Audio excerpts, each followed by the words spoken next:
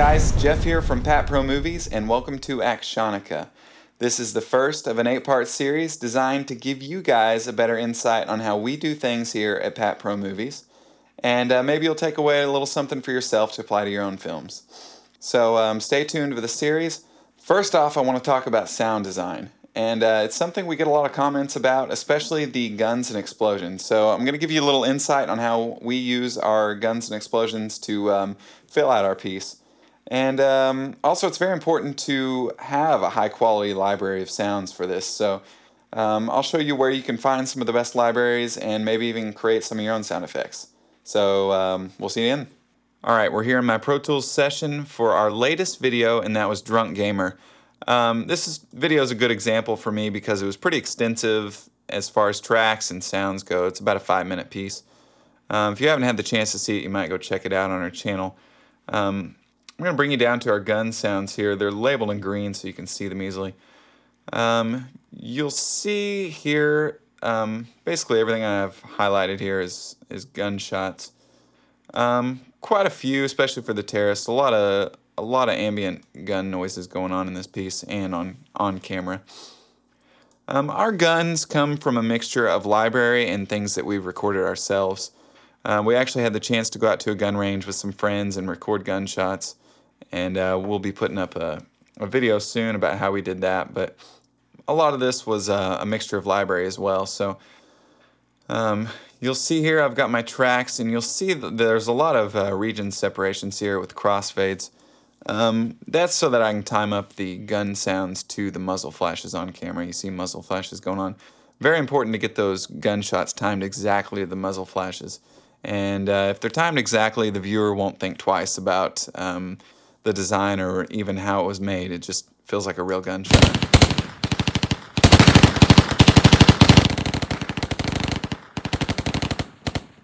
And you can see in that little bit, there's a lot of changes in volume as well. Pull up the volume curve for automation, and you'll see that these guns start out low as they are as the camera stays distant, and as it goes full frame, I boost the volume to get a more up-close feel. So definitely want to make sure you're automating the volume as the camera angles change, as well as the panning. Lots of pan changes. When this other terrorist is off camera, I pan the gun to the far right. That way it sounds like it's off camera. So just be wary of your volume and panning settings, and shift them as needed. Very important to sell the soundscape as a whole.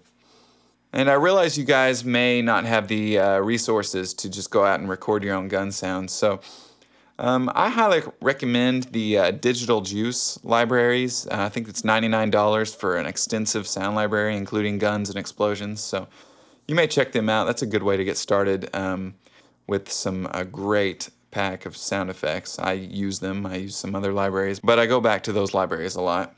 Also, you can create your own sounds. I know that a nail gun works well combined with some other sounds as a gunshot. A Ziploc bag, maybe just you smashing it, creates that burst, a good gunshot burst. And firecrackers too make good ways to achieve some good gun sounds. Also, I want to talk about the explosions, and I'll go down here. The explosions are in orange here, so you can see.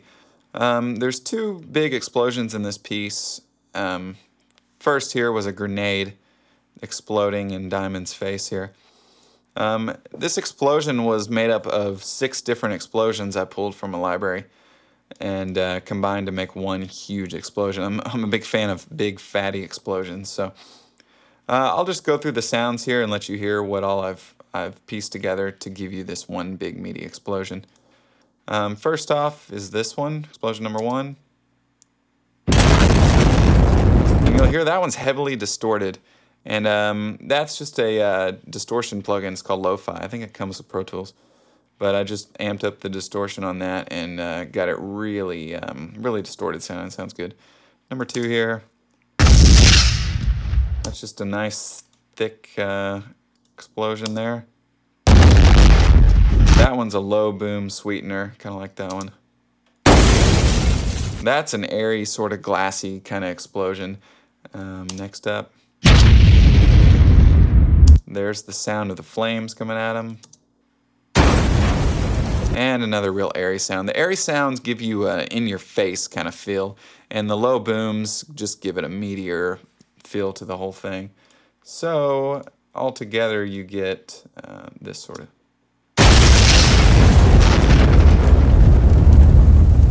It's got a nice echo to it. But that's how I kind of build explosions. You know, just find a library that works and start building around and shifting things, and you'll get some good stuff out of it.